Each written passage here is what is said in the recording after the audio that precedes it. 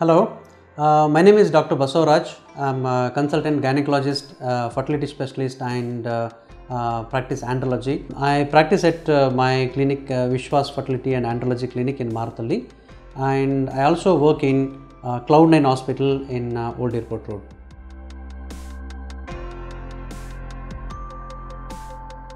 Varicose veins also is one of the common reasons for male subfertility.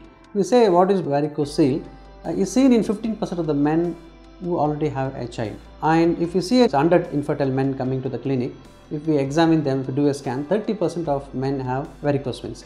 Not all varicocele or varicose veins in the testes will lead to subfertility.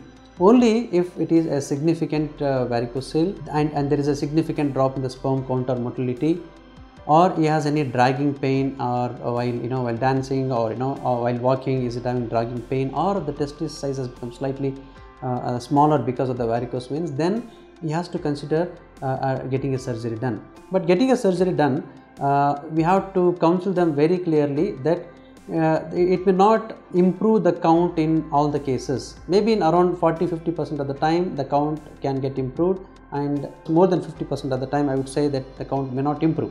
So we have to counsel them appropriately, because they think that doing surgery can improve the count, which is not the case in all the scenarios. And the pain, if there is a pain associated with varicocele and it is significant, yes, it has to be operated. It's mainly the dull, aching, dragging pain which is causing constant discomfort to the men.